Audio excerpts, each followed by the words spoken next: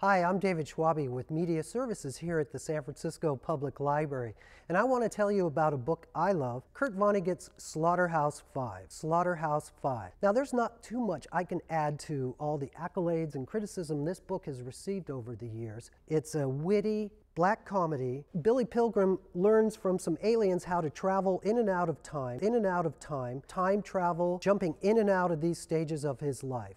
Ends up millions of miles away on a planet out in the universe, but it's basically an anti-war book. Billy Pilgrim was in World War II and experienced the bombing of Dresden. It was first given to me when I was a teenager, and I read it one summer. My brother had come home from college. He's 3 years older than me, and he had told me about this book that he had read. We then gave the book to my dad, and he's about the age of Kurt Vonnegut, so we thought it was kind of cool that he also enjoyed this sort of hip book of the time. Then many years later, when my son needed some free reading for his high school English class, I suggested that he read Slaughterhouse-Five, and he read it and enjoyed it thoroughly as well. So there's my brother, my dad, myself, and my son all enjoying this book, and I think you will too.